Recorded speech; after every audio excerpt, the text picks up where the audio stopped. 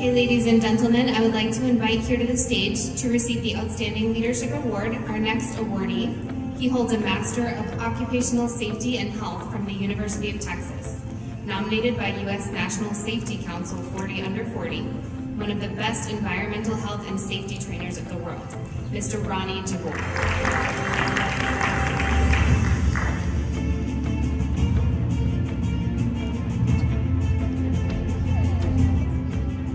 All right, thank you so much.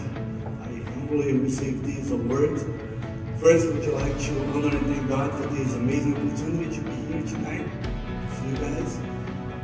Thank you for the organizer of this amazing conference.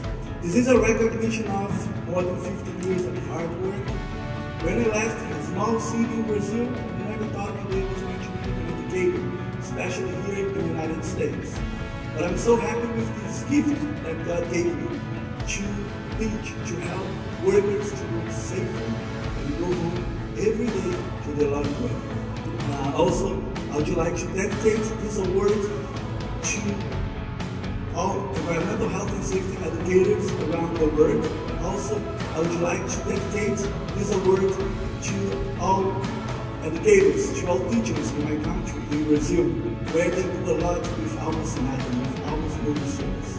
And to finish, I would like to say thank you very much to the entire team and I received the next behind me who made this happen. Thank you all for coming. It's amazing to be here with you guys. It's always amazing to be among the best.